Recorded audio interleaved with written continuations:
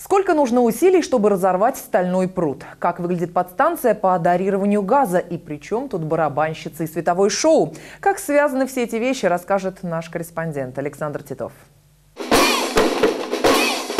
Фестиваль труда в Первомайском районе начался феерично и сразу погрузил гостей и организаторов в атмосферу праздника.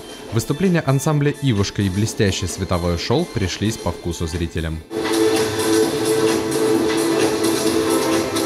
На профессиональный конкурс приехали 30 делегаций. Все участники – сотрудники «Газпрома» из самых разных регионов России и СНГ. Сургут, Нижний Новгород, Ноябрьск и другие города, Беларусь и Кыргызстан. В Тамбовскую область приехали заслуженные мастера своего дела, чтобы побороться за звание лучшего из лучших.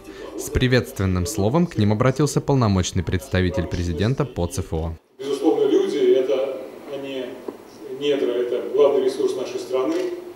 И то, во что и президент, и все руководство страны призывают компании активно вкладываться, ну а лучшим показателем успешности этой работы являются как раз замечательные профессионалы, которые собрались здесь сегодня в этом зале.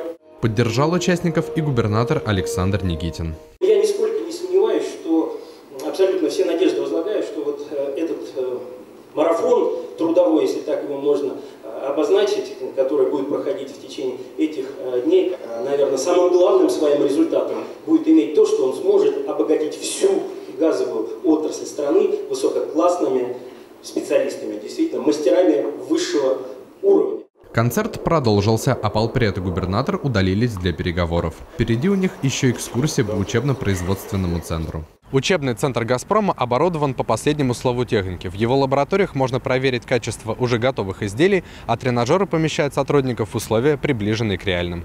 Убедиться в этом высокопоставленные гости смогли самостоятельно. Здесь и макеты газораспределительных узлов, и узела дарирования природного газа, а внутри комплекса техника в автономном режиме проверяет на разрыв сварочные швы и прочность деталей. Этот образец разорвался под давлением 8 тонн. Отличный результат. Устанавливаем стрелку контрольную и происходит сброс майки. Мастерские лаборатории полностью укомплектованы необходимым инструментом. Можно уверенно сказать, что для конкурсантов созданы идеальные условия. Александр Титов, Лев Сухоруков, Инга Андреева. Область новостей.